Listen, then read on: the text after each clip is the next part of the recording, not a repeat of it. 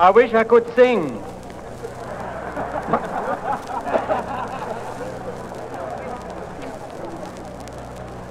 I speak to you as an American Jew. As Americans, we share the profound concern of millions of people about the shame and disgrace of inequality and injustice, which makes a mockery of the great American idea. As Jews, we bring to the great demonstrations in which thousands of us proudly participate a twofold experience, one of the spirit and one of our history. In the realm of the spirit, our fathers taught us thousands of years ago that when God created man, he created him as everybody's neighbor.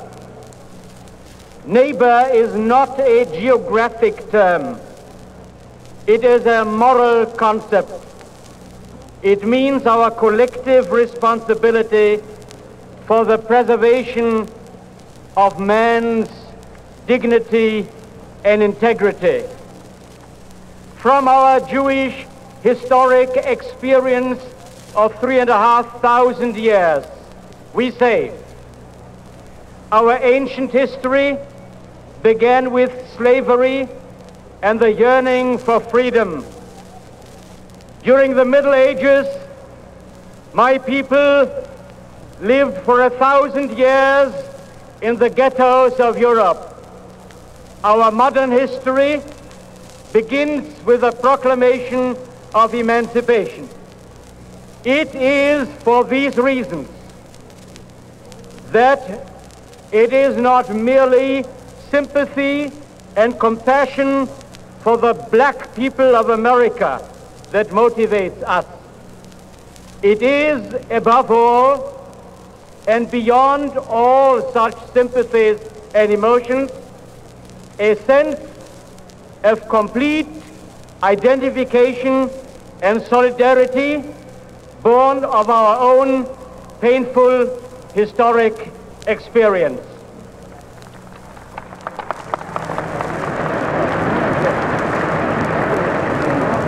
When I was the rabbi of the Jewish community in Berlin under the Hitler regime, I learned many things.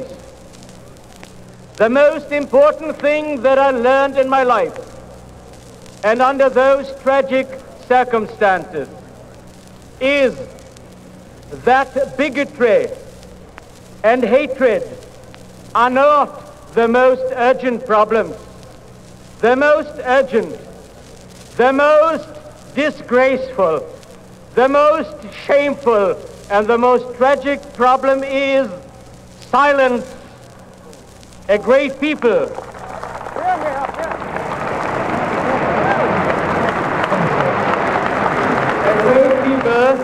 which had created a great civilization, had become a nation of silent onlookers. They remained silent in the face of hate, in the face of brutality, and in the face of mass murder. America must not become a nation of onlookers.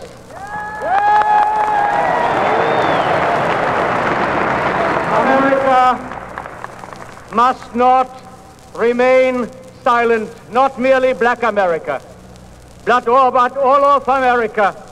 It must speak up and act from the president down to the humblest of us, and not for the sake of the Negro, not for the sake of the black community, but for the sake of the image, the dream, the idea, and the aspiration of America itself.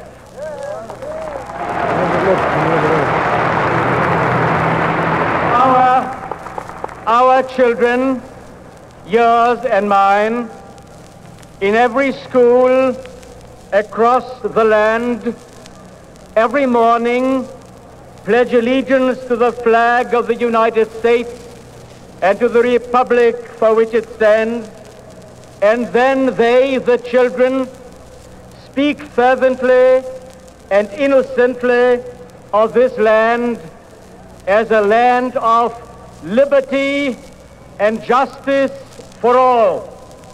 The time, I believe, has come to work together, for it is not enough to hope together, and it is not enough to pray together.